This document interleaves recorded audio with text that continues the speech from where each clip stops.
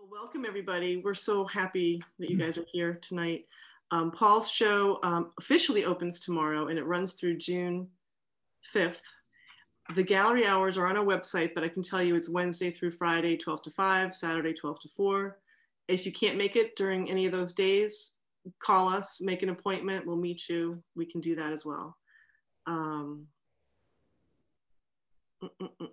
Okay, covered all that. All right. So this is a show that I curated. I have been looking at Paul's work for probably over 20 years. I'm going to do something now. I'm going to share my screen. Oh, wait, before I do that, sorry. Let me go back here. I'll just say this right now because I want to show you something. I've been watching his work for 20 years or so, and I have this postcard from 20 years ago. It's 20 years ago. One of these landscape paintings that Paul did, it was a show, Gallery 668. And I saved this card for these last 20 years because whenever I see Paul's work, I just would seek it out. And I love his work, and that's why I invited him to show at the Lake George Arts Project. And I'm going to share my screen now, and I'm going to give you a little sneak peek preview. Here's one corner of the gallery. Just want to give you a sense of scale. Here's the other side of the room. There's also the work in this exhibition is kind of it's like a tribute to your family. I mean, you grew up on a farm. You also have your family history. You've had your grandparents, your parents, and your oldest sibling were in the Japanese internment camps during World War II. One side of the room is focused more on agriculture and farm work, and the other side is the camps. Is there a slide that you think I should pull up first as we go through this? I could start with the farm work. Shoulder would be good. Yep. Okay. And we could start there because I think that that's where a lot of people have left off at a show over in through the Opelka Gallery at the Albany Library, and during one winter, and that was kind of like my work up to that point, basically focusing on the incarceration and internment of the Japanese American citizens. It starts out with work because I actually wasn't sure how to approach this very kind of biographical subject of mine. Because basically I was born after the war. I was not interned. I missed that part. And it was always a curiosity for me in questioning my parents, my mother primarily, because she was the only one that was more forthcoming. Right. So I start with this pose because I worked in the field since I was like 7, 8, 9, much like most farm families do. All the kids, as soon as you're able to clean yourself up and walk steady, you're able to work. So I basically started working in the fields. This canvas here, Race, I grew up on a strawberry farm, and the entire family would work picking strawberries during the summertime, from early spring to late summer. And naturally, when you're working with your siblings, you want to goof around and make it fun because it's hot and you're sweaty and it's work. So we would kind of like see who would get to the end of the row first, or fill up their tray quicker, or have the most, be the most productive. So this has kind of a double, that had a kind of a double meaning in that with race as the competitiveness, and also race as the race wars and race segregation type of information that we all sort of cringe at. And actually when Sharon and I visited Oxnard, that's where I was raised, or Oxnard, California. We noticed that the landscape had not changed very much. A lot of the farms were still there. I could almost name the family farms. Even though they might have changed hands, they were still there, present. But throughout the fields, the workers were basically doing the chores, doing the labor, and they had the same exact posture that we had when we were doing the labor ourselves. So it really didn't matter if you were Japanese American or Hispanic, Mexican American. That's the position you took, and that's the kind of labor you did. Yep. So I'm sorry, I didn't mean to switch around too fast there, but I think while you're talking, I might just pull up some other things that are related to what you're talking about. And what's interesting about, well, you're working for over many years, you're working from memory, from imagination. And this is when you talked about postures, that's why I brought up reach. There's so many things to talk about, so I don't even know where to begin. So you have a lot of the work. Well, first of all, the title is called Go Home. So we've talked about this. You talked about this with Todd Moe on the radio. Go home is a very charged thing to say, but you also pointed out that it's about going home. They want to go home. Like there's no, where's home, you know? So yeah. So naturally, the words are used in a kind of hateful manner. And it has been used throughout the American history, right? Irish Americans, Italian Americans, they were all told to go back where they came from. They were wanted. And all we wanted to do as a whole and as a general feeling was that we wanted to make a home. And that's why we were there. That's why most immigrants are there, is to make a home and a better life for ourselves. So I've sort of made homesteading kind of a theme of mine throughout a lot of my paintings. We think about home as being a comfort and a sort of self-protection, a nurturing place. And when I read about the history of my parents and grandparents, then all of that is like thrown up in the air and lost, because you are not at home, you are not protected, you're not secure. Everything is basically ripped from you and you're sent away to a prison camp. Right. So everything is tenuous. You can't, it seems like we can't take anything for granted, right? Yeah. Laws could be passed, yeah, as we've kind of like seen in the last 5 years. And very quickly things can change and get out of hand. Yeah. I did have this one image that I pulled up just before the last one. I want to just bring it up to note that when you all come to visit the gallery, you can see all the work in person, and you'll notice the titles are, they're often a one-word title that implies so much. I do want to go back to the one I was just at, No Home, because that relates to exactly what you were just talking about. Yeah, so again, these are hardly homes, and no matter what kind of public relations barrage that the government was giving at the time of the war, and photographs by great photographers like Dorothea Lange and Ansel Adams, people were not happy. They were not satisfied with being there.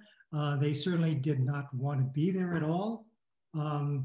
They weren't treated very well compared to where they came from. A lot of, out of the 120,000 Japanese Americans, both citizens and alien Americans that were residents legally, they were not treated well. The food was awful. The barracks were sparse. You could barely have enough to keep warm in these very cold environments. The food, it was kind of like a central mess hall, central latrines and showers, no privacy at all. And if you know anything about Asian or Japanese Americans, as I do, they're very, private. They're not open to showing themselves very, very well, or often. So this was, Lookout was sort of like, sort of painted after an image I saw of a Japanese American who was interned, an artist. I found out his name was Obata, Chirua Obata. He had a retrospective at the Smithsonian in 2020. He's passed away, but I used this, sort of appropriated this vantage point to show the scope and immensity of this internment camp. How many people, how large it was, and also the siting of it, where it was located in this harsh desert landscape with the mountainous barriers that surrounded them. Yeah. And in the gallery, we do have an introduction panel when you first walk in. And actually, I don't have a photo of that for this Zoom talk. There's 3 photos of your family, your grandparents, and then your parents, and then this photo. Which, I don't know where you got that photo Poston. from. Yes, at Poston. It was brand new structures. Yeah.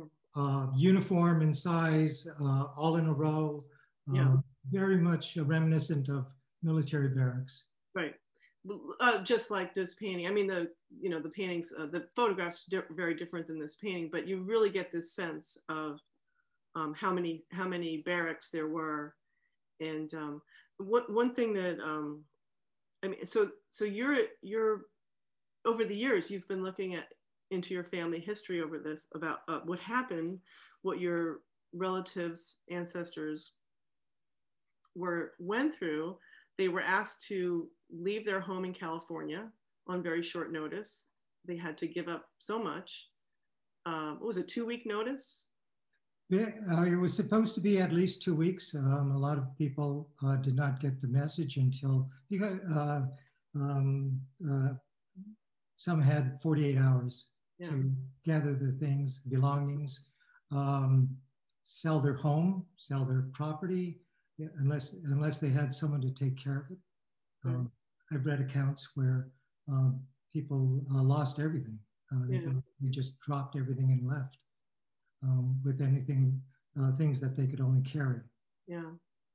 So it's your family history, but it's also it's our history too, as the United States. And what I found striking as we were preparing for the show, that there's a lot of people don't know about this history. It seems like it has, there's not. It's people just don't want to remember. It's just it happened, and it happened not that long ago. So I just find that striking. Well, you're not alone. A lot of my colleagues, a lot of people I talk to here in upstate New York, this part of our history was not taught, at least was not covered in depth. Right. And that really struck me when I moved here with Sharon in 1990 from California. Yeah. One of the things that really struck me about the people of upstate New York, I was walking on I think it was New Scotland in Albany, and I passed by this guy that basically turned around and shouted at me, and he said in his best New York way, greeting, "Yo," and I said, "Yeah, you're talking to me?" And he said, yeah, so what are you? And I said, well, I'm a man, I'm human, I'm an American. What? And he says, yeah, I get that. But it's like me, I'm Cuban Japanese. And I go, oh, okay, I'm Japanese American. Arizona, I was born in Arizona, raised in California. That Right. seemed satisfying. She said, okay, got it.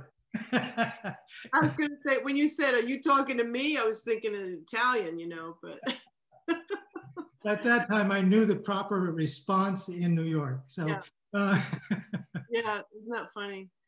Yeah, but so it's, you know, it's a history that's uncomfortable, but you know, this is what you're doing. This is art. This is life. Your personal history. What have I not? So here's another one I'd like to pull up. oh, that's great. There's such striking images, and you know, Paul is working off of, you know, memory and imagination, and the figures are not physical pain and memory at my back, right. my knees. Right. In the race to plant those strawberries. Yeah. But they're so beautiful, and they're really like, it's pretty potent stuff that you're examining and reflecting on. But as far as a really kind of really sad history for your family and for this country, but they're so beautiful. I mean, they feel heroic to me. This person, you know, struggling in that bent over posture, but this one, as in Promise, pull that one. You know, they just seem like really dignified, you know, people. And you and I have talked a lot over the, you know, while we're planning this show, and you've talked about it as being more like a tribute to your family. Yeah. Can you talk a little bit about that? Very, very much in the same way as the WPA artist depicted life in this new country of ours, right? And so I kind of thought that this was somewhat a noble venture that my ancestors came to America to carve out a new beginning and a new life for themselves, because the old country was not supporting them. It was economically not viable. So coming here, they did what they knew best, and they were able to thrive and succeed. And that sort of points to the other half of the exhibition, the incarceration, where they were stopped abruptly at this climb towards their middle classdom, maybe the success. They weren't able to realize that they were basically set back all of a sudden 4 years. If you think about you being stopped in the middle of your, say, schooling from college, and just say, no, you can't graduate yet. You're going to have to wait 4 years and start all over again. Yeah. It's sort of like that. So that I really wanted to exemplify, to show the dignity in which they presented themselves during this time of really harsh conditions.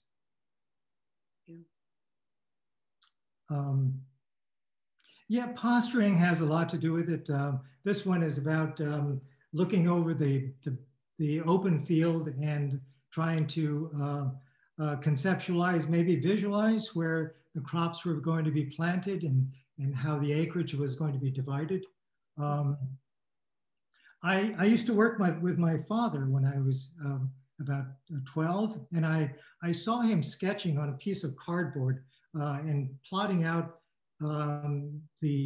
where the location of each berry field would be, and the irrigation and the access roads and such. All of that had to be planned out and designed. And I was kind of impressed by his knowledge of that. And well, he was the foreman, but you know, he was my dad. I just thought, you know, how does he know all this stuff? But he did, and it came out right. He was out there surveying the grounds, and I had to hold up that surveying stick for him. Oh, yeah.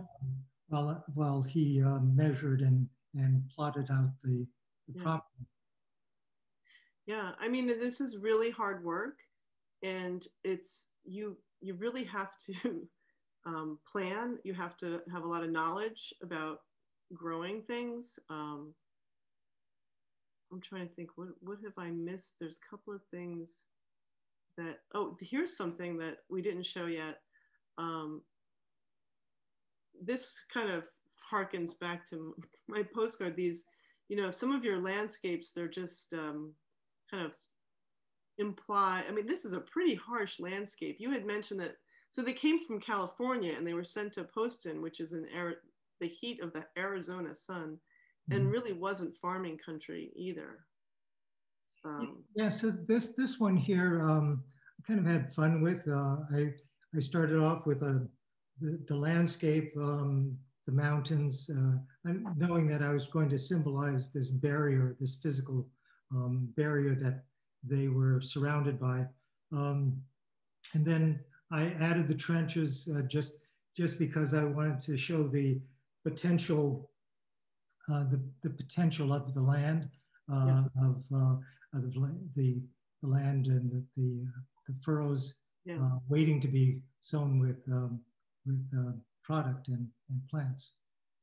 And also, before I switch over, because time flies, before I switch over to the chat room, I just want to show a couple of works on paper. Oh, wait, no, I do want to, I don't remember if I showed this one.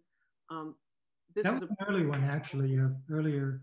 I did, okay. Notice that these have windows, but no doors. I sort of vacillated between showing the structure because I thought the structure was so charged, you know. Number one, it looks like a profile of a house, a typical house, but they weren't houses, they weren't homes, very much so. And so the later incarnation of these became strictly no windows, no doors, just basically a physical structure. Right. Another view of that structure that's in the gallery is, you know, it's a wooden framework with tar paper stapled to it, which, as you and I, you know, what I learned from you is that was basically what they were made of. There wasn't insulation. Here they are in the desert, hot desert, cold at night desert. It's sort of like the way that and we all know the government, the way they basically hand out construction contracts and things like that. Quick, fast, cheap, get it done and make your deadline and get out. So these structures were basically that greenwood framed, timber framed houses, structures, barracks covered with tar paper and batting. Yeah. Before we go to chat, I want to show, we've got 3 works on paper, stunning ink drawings. They're just absolutely gorgeous. So here's one, of course, here's the barracks again. And then you also have these 2 other pieces. If you go back there, I just want to comment, and other people have asked, it looks almost like this is kind of like those old gelatin photographs. That was kind of a happy accident. I kind of used a sumi brush, kind of like the mop one, and we washed it. And I think that the paper had some sort of oil in it, and it kind of resisted. And I let it set up, and then I drew into it with the ink brush. Beautiful. We painters love happy accidents, right? That's what we live for. It's deciding to keep that happy accident that counts. Also, another ink drawing, and what I love about these is this, you know, these abstract cloud wash. They're a wash, but it's a cloud shape, kind of, you know, this looming, intimidating. And here's another one. Yeah, in the past, I have used cloud shapes and clouds that formed a human shape to represent some sort of a overriding spirit of watching over these structures or the land and the farm. You know, I apologize. I'm so sorry, but I just got notice that I'm low on battery. Give me 2 seconds. I love this. I'm glad I'm not the only one that does that. Just so yeah, get back to the ink wash, and I actually studied at Otis Art Institute with Matsumi Kanemitsu. He was a wonderful, amazing, a modernist Japanese sumi brush artist master. And I believe actually he was interned in Poston as well. So he, even though I didn't study with him under his painting, I had a few classes, a couple of conversations and critiques. While I was studying art, I really didn't want to go in that or tap into my Japanese American roots. I thought that I should carve my way as an artist rather than a particular artist, a particular kind of artist, I guess, Japanese artist. And I just didn't want to go in that way. I'm only finding now that it's kind of necessary for me to sort of like understand who I am, first of all, and for me to go forward from there. Yeah. So I think it was really necessary for me to sort of like dig deep into why I wanted to be an artist, and I am Japanese, American, so I can't deny those things. Yeah. Yeah, I think that, I mean, as you go through your career, you constantly questioning things, and, you are who you are. And I think that, but I mean, I've been following you for a long time, and you keep returning to your family history.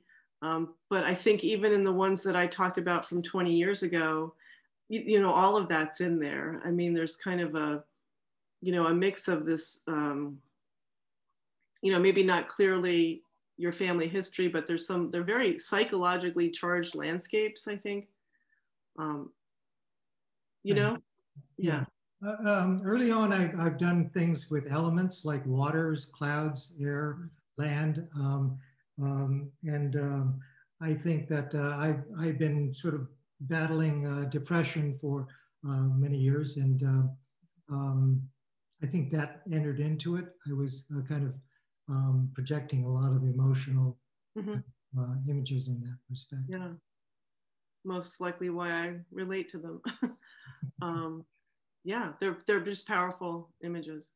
So, Paul, what I think I'm going to do now, because it's 7:30, I'm going to stop sharing my screen. Okay. And I'll let everybody know that you, if you want to turn your video on, that's fine, because we love to see your faces. So hello. And unless, I think the way we'll do this, we're going to go to chat, it's just easier. And if we need you to elaborate, we'll unmute you for your question. So I can see the chat right now. And let's see. So, okay, so Scott Brody, hello, Scott. Paul, such moving and beautiful work. The color is very provocative. The creamy, soft colors with flashes of intensity and even acidic tones. Can you talk a minute about your choices of color? Well, I kind of go with colors that I've had success with so that I can do a series. And I basically used the same tubes that for each one of the, the azure blue, the lake magentas, and the umbers, and I basically used that throughout, and because I didn't want to screw anything up because I was on deadline, you know what I mean? And that was kind of like a way for me to get into this production mode of producing the thing, the works. But thank you. And so here's a question from Susan. Can you speak to the dreamy, weightless, and mysterious quality of the images? Oops, I just lost that. People have no features, no furrows, no plants or life. Yeah, yeah.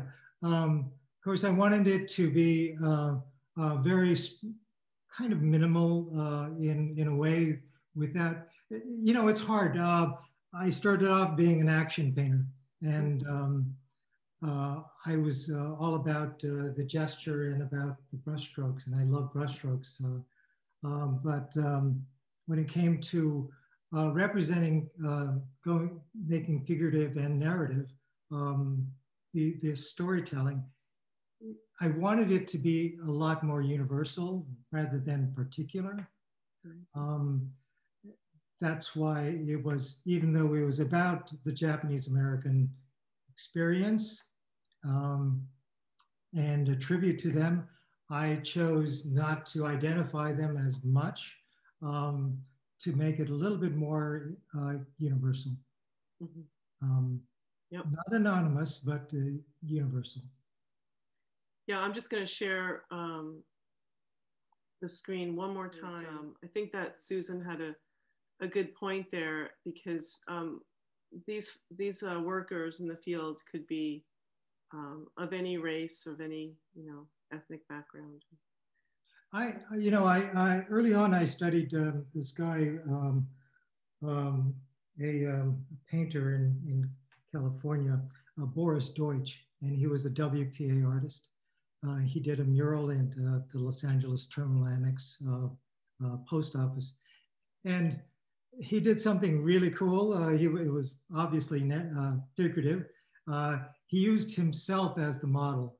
So all of the male characters had his features, and all the female features were portrayed by his wife's face. And so I thought that was pretty cool. But I didn't want to go that route. Right. I was just struck by that yep. interesting way. And we have another question from, so as a Japanese American, who is also an artist, do you know who this is? Yes, I think I do. She's done this wonderful project called the Yellow Bowl Project. Oh, good. So, since she visited and photographed and documented the bowls at different. Can you hear me? Oh yeah, hi. Hi. Okay. So, sorry, my name's Setsuko, and I just really love his work. I think it's so powerful, and I'm an artist, and I've also didn't know a lot of this history, and I've spent 10 years looking into it as a journalist, not so much Japanese American, but just to learn about American history. And one of the interesting things you talk about that landscape, which is so desolate, and they're trying to build furrows. It's one of the people that brought the plan to try to remove Japanese Americans, because groups like the Grange or, you know, white farming unions wanted to remove the successful Japanese farmers who had taken marginal land and had made it extremely profitable. So Japanese people were only 2% of California, but they were producing 40% of all the produce in 1942. So there was a lot of people who desired the land. And Thomas Campbell was in the Department of Interior. And oddly enough, he was in charge of Native American land, right? Which was, the Department of Interior was part of the Department of War. So essentially, Native Americans were prisoners of war. And that was one of the first places that was thought of to put the Japanese Americans, because no governor of any state wanted these people in their state. So they were originally, you know, put on Native American land. And I think only most Native American tribes said, we do not want to do to another group of people what was done to us. And they said no.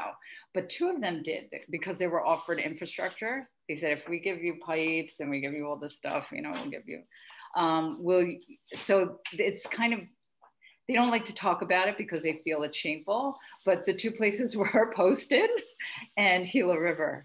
And the irony is that after the war, the government actually removed infrastructure, houses, buildings, pipes, to build homes and cities for the returning soldiers. So it's kind of it's another promise that was broken to the Native Americans. So anyway, it's just the stories that are buried in this whole history is just so indicative of a pattern of laws and behavior that was done by the government, for a long time. So I think it's time to come out, and I love what Paul is doing. I think it's really amazing. Thank you. And Setsuko's website is full of information in her writing about the history in great detail. In fact, thank you so much. The Yellow Bowl Project. It's called the www.yellowbowlproject.com. I'm going to actually mute you just so I can. Sure. There's a lot of noise in the background. So thank yeah, you. It's fantastic to get your feedback and your response. Perfect. Thank you so much. Yellowbowlproject.com. Thank you so much for sharing that with us. And I did have another message from, Stephen asks, Paul, thank you for bringing forth these deeply reflective and heartfelt paintings. It's more of a comment. And then David says, hello everyone, nice to see all of you. David Brickman, I just want to mention, in case you didn't know, that there is an exhibition on view right now at the Fenmore Museum in Cooperstown of Ansel Adams photographs from Manzanar, which is one of the more famous, like Poston, the Japanese internment camp in California. It resonates with Paul's work. I think that was, okay, thanks, David. That's great. Great information. Fenmore's not that far. Well, if you're in New York State, it's not that far away. Well, depending where you are in New York State. Eric says, thank you, Paul, for sharing your work with all of us. My maternal grandfather and his family were from Mexico and cotton sharecroppers in Texas. Now I want to explore and learn more about the unknown part of my family's history. Thanks, Eric, for sharing that. And then Vicky Palermo, Paul, your vision is so focused in these paintings. Do you feel that your vision is more influenced by photos or by the inherited family history? I love the dreamlike quality and minimal organization of form in these paintings. Stunning and moving.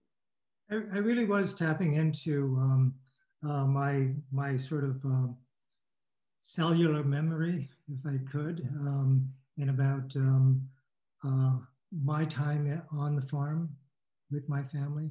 I think that had a lot to do with it. And naturally a lot of books and historic books, wonderful books. And if I could, just one other book that was really wonderful, an artist, Mine Okubo, Citizen 1366. Wonderful illustrations. She was actually in the camp and sketching all the time and jotting down in journalistic form about her experiences there. Very frank and revealing. The name of the book is Citizen 13660, Mine Okubo, Okubo, is the artist. It's an illustrated book, but with great insight and a journalistic style. While you were answering that question, I just wanted to bring up my my screen share again, because what Vicky was commenting on, there's some, these are not from photographs. They're from your memory and a lot of inventive imagination. Just the way, I love the water in here. And now if you were looking at a photograph, you would never paint water that way. You'd never see this reflection in the trenches. And I guess it is a dreamlike quality to it. I didn't mean it that way in a way. I wanted it to be atmospheric, definitely. Yeah.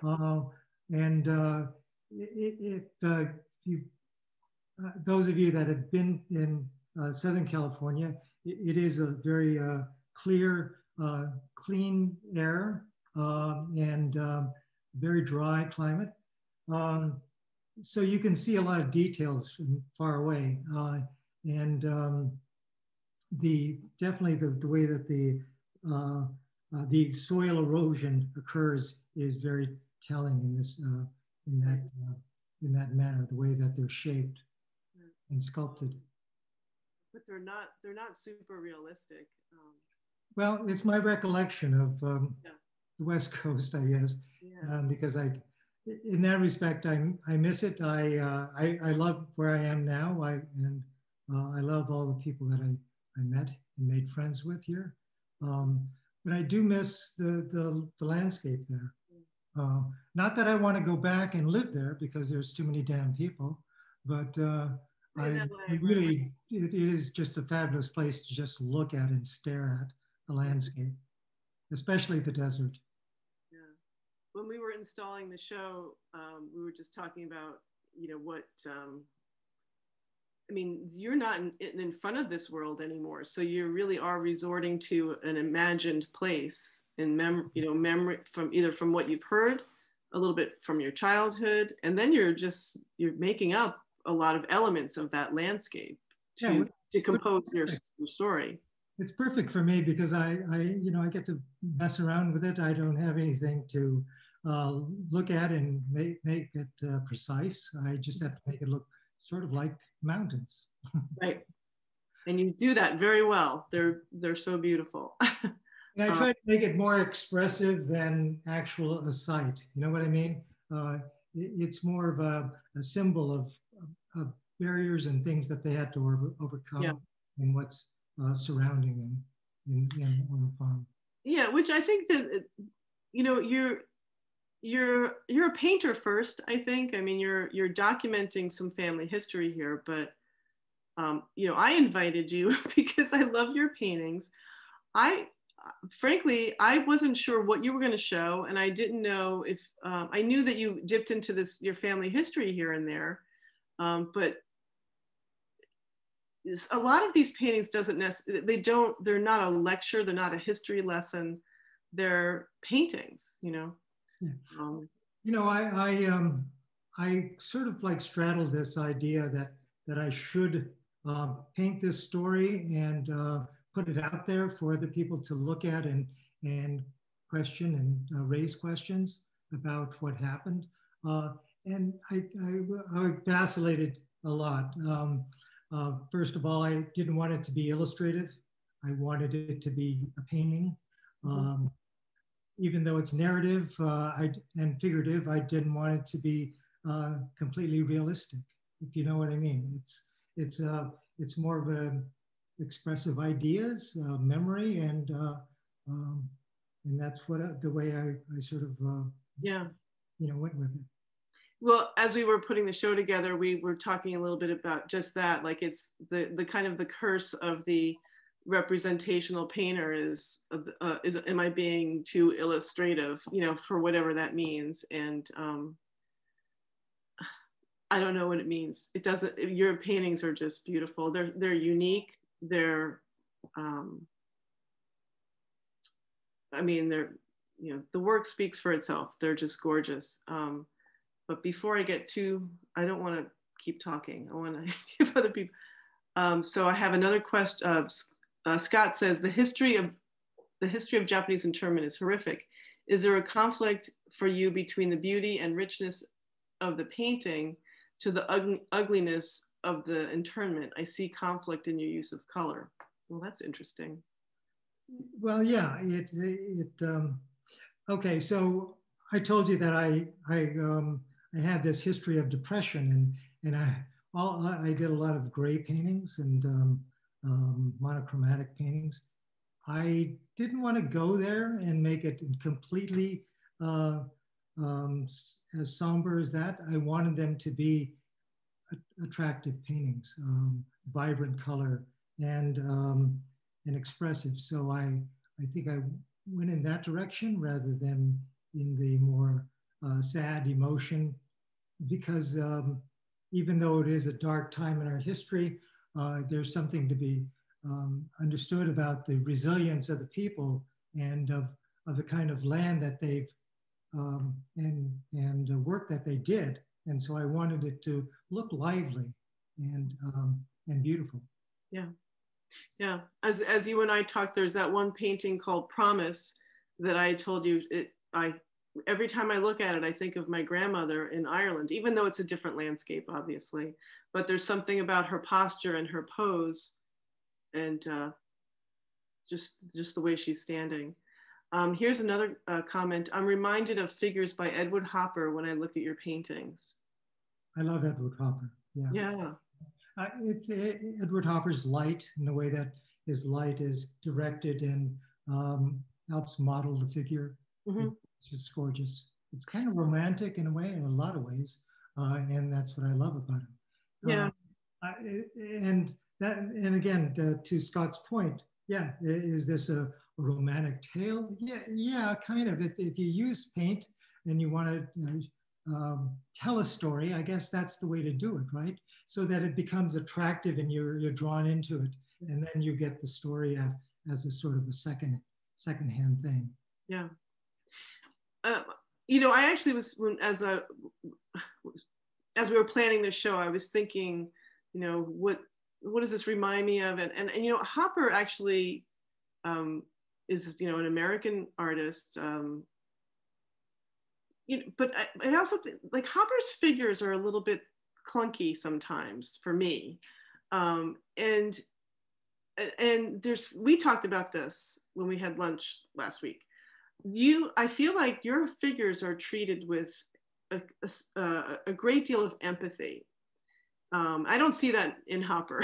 I mean, Hopper's landscapes are gorgeous. I mean, most of his I'm a big Hopper fan, but I don't feel a sense of empathy to his figures, you know? And I think on some level, I see the similarity. I know who I can't remember who said that. I think it was Linda. But you're more like I'm even like a Milton Avery, or there's something about how you treat the figure that I feel like there's a great Alice Neal show up. I mean, you're not depicting them the same way with that intensity of features, and but they're just treated with a lot of empathy, I think. Thank you. Yeah. I think we're going to wrap it up because we've gone a little bit over our time, but Michael says, great paintings, great talk. The work demonstrates your wonderful talent and your deep feelings for your subject. So thank you everybody for showing up for this Zoom talk. We will be open tomorrow from 12 to 5, and check our website for the gallery hours. Thanks for being here. Paul, thank you so much. It's a fantastic show. So thank you for having me, and it's been great seeing all your faces. Yeah, it really has. In person soon, very soon. Yep. So we had a great turnout tonight. Yeah, scrolling through here. Perfect, lovely. Thank you, everybody. So I'm going to end this meeting now, and we'll see you all soon. Hopefully not in Zoom land, hopefully in person. Okay. Bye. Good night, everyone.